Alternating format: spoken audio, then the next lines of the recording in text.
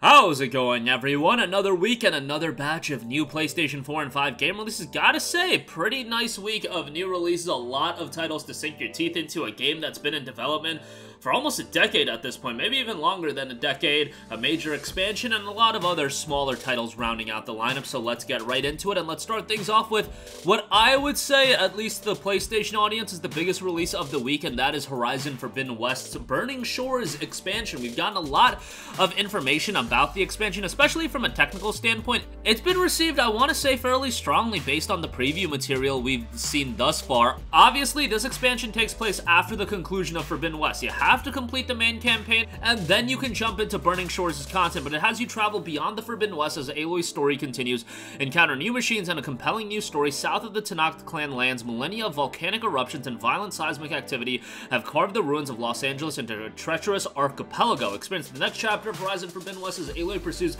a sinister new threat to the planet hidden among these dangerous untamed wilds. The Burning Shores DLC contains additional content for Horizon Forbidden West, including new characters and experiences in a stunning yet hazardous new area.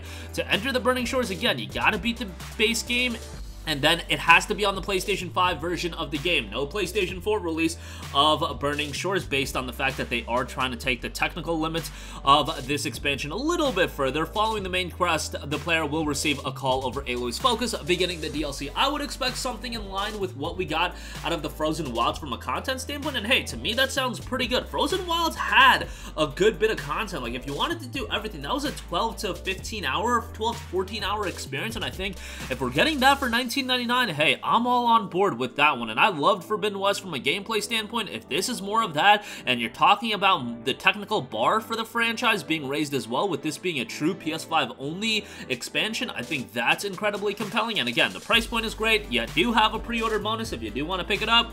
Excited to check this one out. Horizon Forbidden West's Burning Shores will be out on April 19th. Next up, another major release. We have Dead Island 2. Man, oh man, has it been a long time since Dead Island 2 has been revealed. After a plethora of delays, the game just going MIA, it is finally out this week. A long time coming. It has been almost a decade since this game initially got revealed, and it's been in development even longer before that. You're talking about a game that was really seen as one of the early PlayStation 4 titles. Yes, PlayStation 4 titles, but now it's a PS4 and PS5 game. A deadly virus is spreading across Los Angeles, California, turning its inhabitants into ravenous zombies. The city is in quarantine and the military have retreated, been infected, but more than just immune. You learn to harness the zombie inside. Only you and the handful of other swaggering fellows who happen to be resistant to the pathogen holds the future of Los Angeles, and in turn humanity in the balance. As you uncover the truth behind the outbreak, you'll discover who or what you are. Survive, evolve, save the world. Just another day in Los Angeles. The much-loved zombie saga is back with a unique formula of horror, dark humor, and over-the-top zombie slaying, spanning an epic pulp adventure. Dead Island 2 is a thrilling first-person action RPG that takes players across a brand new playground, stylish, vibrant, and flooded with zombie infection. Explore iconic, gore-drenched Los Angeles, meet larger-than-life characters, slay countless foes in exquisitely bloody detail, and evolve to become the ultimate zombie slayer. See you in Hell A. Now, always with a game like this, you have to remain a little bit cautious based on the fact that the game has been delayed so many times, based on the fact that it has been in development so long. However, if you actually look at the gameplay that's dropped recently, it looks like a fairly well-made game. It looks like the time has been well spent. Maybe there was things that went awry in the midst of development of this game, but it looks like they went back to the drawing board, and what you're gonna ultimately get come April the 21st might be something that's gonna be a lot of fun, and that's what I hope that we are gonna get out of it. Now, it should be noted that this is a $70 title, and it is a $70 game on both PS4 and PS5. Sometimes, you know,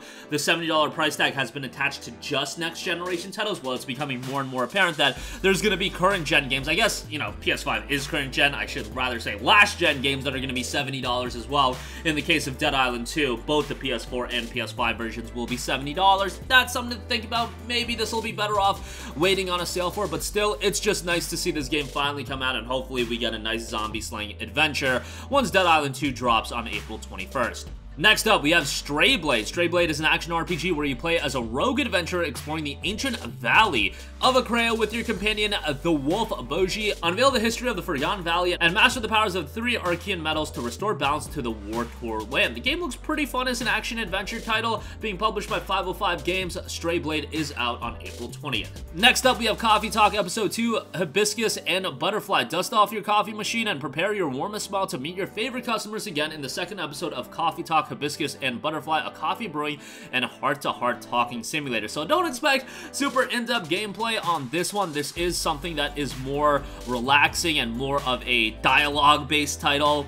But if you're into something a little bit more low-key, this might be something right up your alley. It's time to revisit your favorite late-night coffee shop and reconnect with your fantasy friends over a warm drink or two.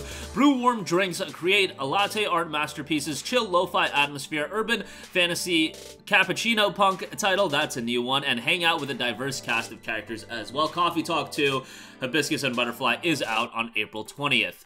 Next up, we have Cavity Busters, a pretty interesting game here. Cavity Busters is a roguelike tooth punk bullet hell where you utilize your single tooth to chomp away at a cavity-infested enemies, traverse walls, dodge through bullet-filled rooms, and stomp on adversaries, gather power-ups, acquire opponent diseases, and dig through the body. Take control of Gummy the Soft, who had a long and hard fall from the Great Gob. Battle tough as teeth foes and confront the fearsome Pearly Knights, a true test of your inimitable. Collect upgrades and diseases to enhance your agility and mastery over your solitary tooth. Remember to brush and floss daily. Cavity Busters is out Thursday, April the 20th. Next up, here's a title that I'm very excited for. The Mageseeker, a League of Legends story. The latest League of Legends story title, which is an expansion on the overall League of Legends world and lore. The Mageseeker, a League of Legends story, is a 2D pixel gritty action RPG set in Demacia, a mighty kingdom in the world of Runeterra that seeks to curtail what it deems as forbidden magic while wielding magic themselves to maintain order. In this one, you'll take the role of Silas, an escaped mage whose quest for vengeance will shatter Demacia's deceptive peace, a peace built with the blood and sweat of mages. The Mageseeker, a League of Legends story, provides an action-packed fantasy gameplay experience for those looking to experience a story of power, identity, and justice. This is a game done by Digital Sun, the same studio that brought you Moonlighter, so they do have experience in this style of game. The Mageseeker, a League of Legends story, is out Tuesday, April 18th. Next up, we have Minecraft Legends. Discover the mysteries of Minecraft Legends, a new action strategy game. Explore a gentle land of rich resources and lush biomes on the brink of destruction. The ravaging Pillagings have arrived, and it's up to you to inspire your allies and lead them in strategic battles to save the overworld. The reviews for Minecraft Legends have already dropped, and it's being received fairly well, all things considered, and now it will be seeing its official release on April the 18th. And lastly, but not least, we have the Final Fantasy Pixel Remaster Collection. Outside of the price point, which may be seen as a little bit egregious, I mean, $75 for all of those titles is a little high, but overall, you do get 6 titles: Final Fantasy 1, 2, 3, 4, 5, and 6.